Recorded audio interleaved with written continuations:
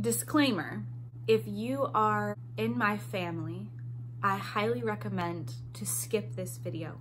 There might be information in here that would be very sad. I leave it up to you to continue watching or not, but if you are a member of my family, I do recommend to probably skip this video. Hey everyone, Britta Albert here. If this is your first time here, I'm a spiritual transformational life coach, and it's my goal for this channel to help you overcome the obstacles that are standing in the way of you living your best and most authentic life.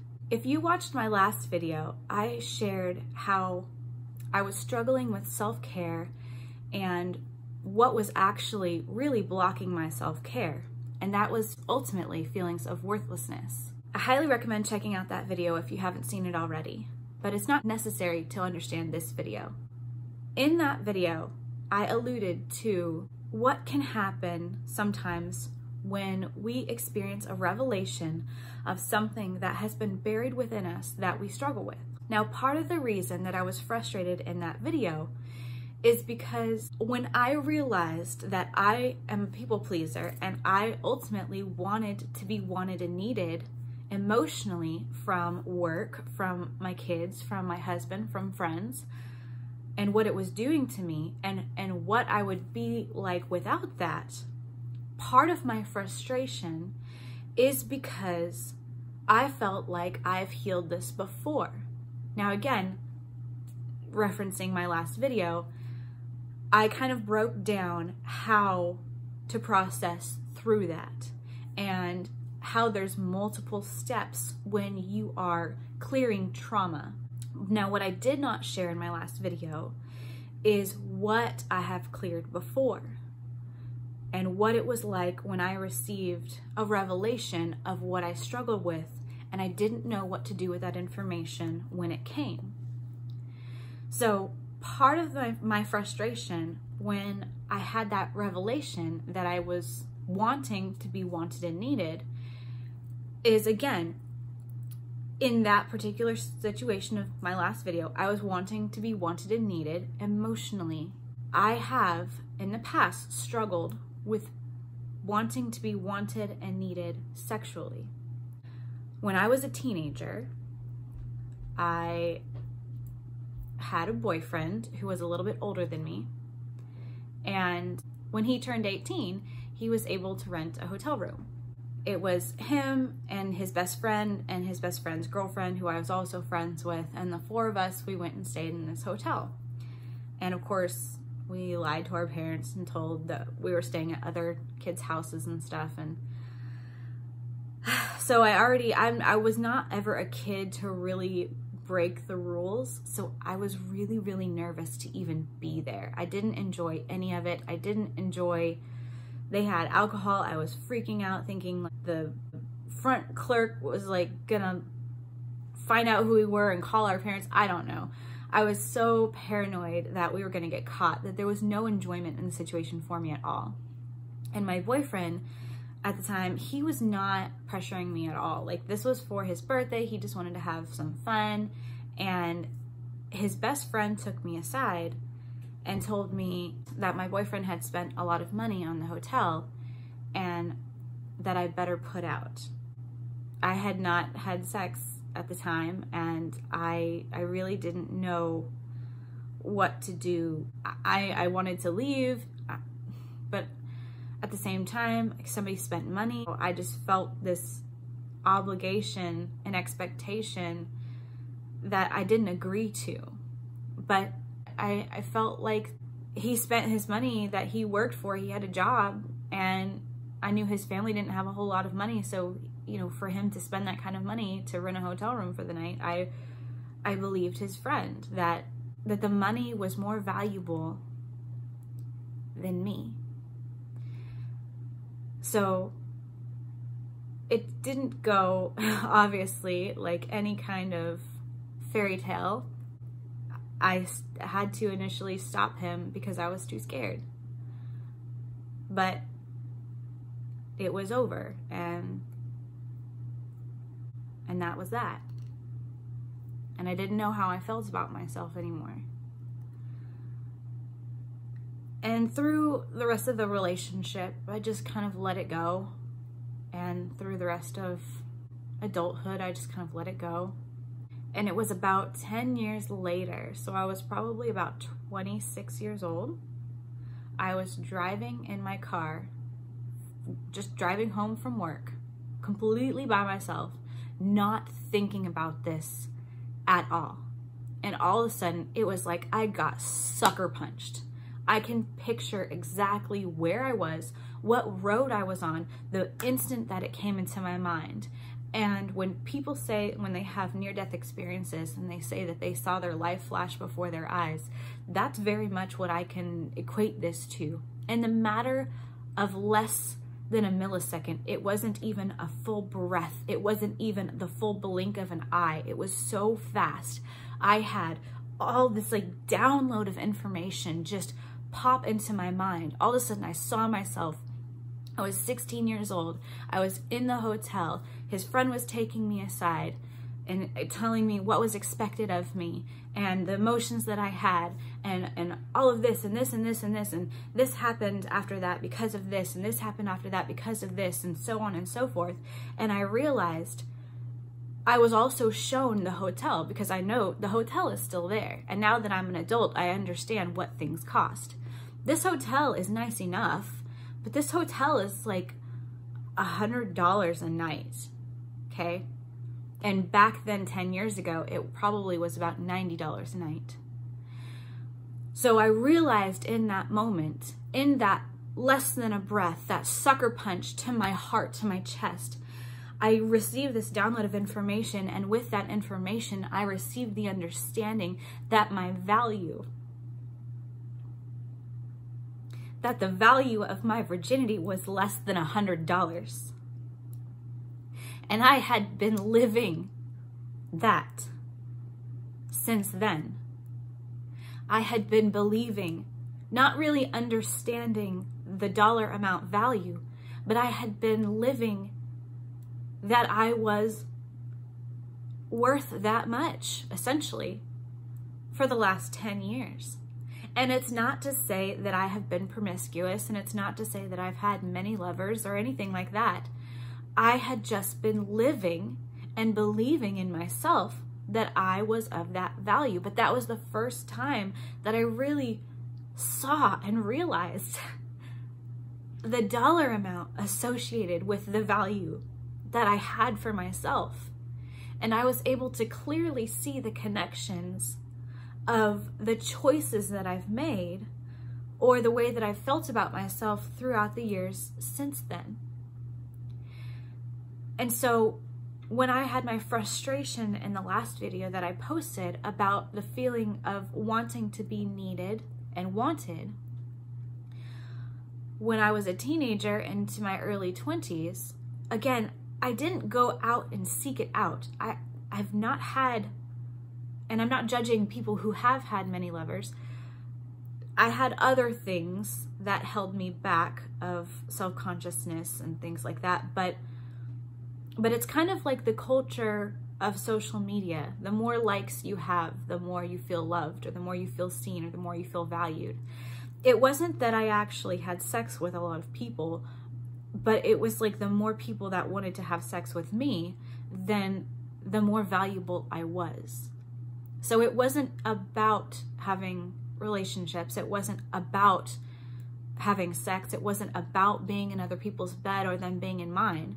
And those things actually, in reality, rarely happened. But I wanted to be wanted, if that makes any sense. So the things that I did, the barriers that I did not put up when I should have, the way I let men speak to me when I should not have, the way I allowed men to manipulate me to, say, for example, there's somebody who works next door to where I work. We're not friends. I don't know him outside of work. We're not family. And he makes me very uncomfortable. He makes other women very uncomfortable. And he would always say, well, where's my hug today? And it was like this guilt trip feeling of obligation. I owe him nothing. I know that now. But back then, I would have hugged him out of obligation because I felt like my value was less. And I welcomed those creeps, essentially, into not my life, but my surroundings. And when I realized that, when that revelation hit me, it literally knocked the wind out of me. I was driving home from work, bam, hit me out of nowhere, had a death grip on the steering wheel. I literally went, and I just lost it. I had to pull over. I was crying and crying and crying and crying so hard. My soul felt like it was pouring out of my physical body. That was the hardest thing. Of all of the revelations that I have experienced, that's the one that sticks out the most to me, because it was the most painful realization that when there was a dollar amount to my value, and I realized that I had valued myself and sold myself essentially for less than $100 for that part of me, and what that meant, that was so difficult. And I was upset. I was angry. I literally started yelling at God. Why did he show that to me? Because what was I supposed to do with that information? How was I even supposed to heal it? I couldn't change it. What did that mean? And that one took years. That one took years.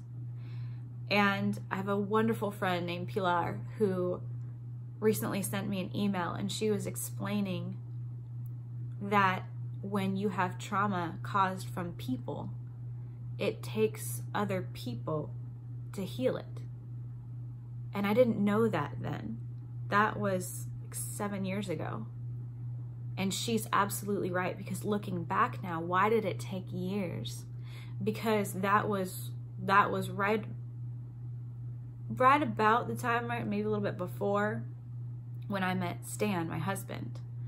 But there was so much going on with that. You know, we were coworkers and we didn't even like each other at first. He says he liked me, but whatever. I didn't like him. We had a competition. We were competitive when we worked together. And it took several years to open up and allow him into my life. But it took my husband and it took his love to help me heal from that and to build up my value that not associated with my body, not associated with sex, and how, and I don't want to misinterpret this experience. It's not that my value comes from my husband. It's that he has helped me heal, and I have learned my value from myself. So in the last video I posted, when I expressed my frustration, where I felt like I'd healed this before, I want you to understand that I did. I really, truly did. I no longer need or want to feel needed or wanted sexually from other people. So my frustration was when I realized that I still wanted to feel needed and wanted emotionally, and the power I was giving that in my life, and how it was stopping me from having self-care. And essentially it was still tied to these beliefs of worthlessness. So that's where that frustration came from. So I don't want anyone to think that, number one, I haven't healed the sexual trauma part of it, and number two, that just because that's healed, it doesn't mean it won't come up later when I'm ready to heal another part of it. And also, I don't want anybody to have the misunderstanding that I just switched my value from one thing to another, which I did, but I didn't know that I did. I did it the emotional way. But I don't want you to feel like that it's okay to have somebody else give you that validation. I hope this is making sense. My validation and my value does not come from my husband. He helped me heal. I have my validation and value sexually within myself. And now I'm in the process of healing and having my own validation and value emotionally. Please, in the comments, let me know if that makes sense. I'm hoping that I'm explaining this correctly. So if you have or are healing sexual trauma, like I've said so many times when it comes to healing trauma, be patient with yourself. These things, they take root, and these roots break off into many different areas. And once you realize something, like when I received that, and I still can't even tell you what triggered it. I have no idea. It literally came out of nowhere and sucker punched me and hit me in the chest. And it took years to process through that one. Be patient with yourself, because the mere fact that you're acknowledging that it's there and you're realizing that it's there is the first step to healing it. You're not capable of healing it if you don't know that it's there. And like I said in my last video, the deeper you go, the easier it actually is. The worst part is acknowledging that it's there, because that's the big scary part. Every time that I go back and I revisit, or that something's brought to my attention regarding these scenarios in my life or things that I'm healing from,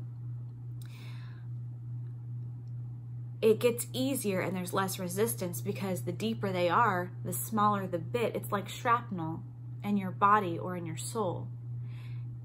The more you get to those itty bitty parts of shrapnel, you realize just how subtle they are, how you missed them the first time, or why. And be gracious with yourself and understand that this is part of the process as well. So thank you guys again for being so awesome, being here, watching this video. I love all of your comments. They're so uplifting and they really help us build this community. Thank you for sharing the videos and really reaching out to people who you know that these videos can help them as well. And same for this video. If there's anybody that you know who has struggled with sexual trauma or has had experiences like this, if you think that this resonated with you, that you could share it with them, I highly, highly recommend for you to do so and continue to help us build this community. Give this video a thumbs up if it resonated with you, and I will see you guys next time.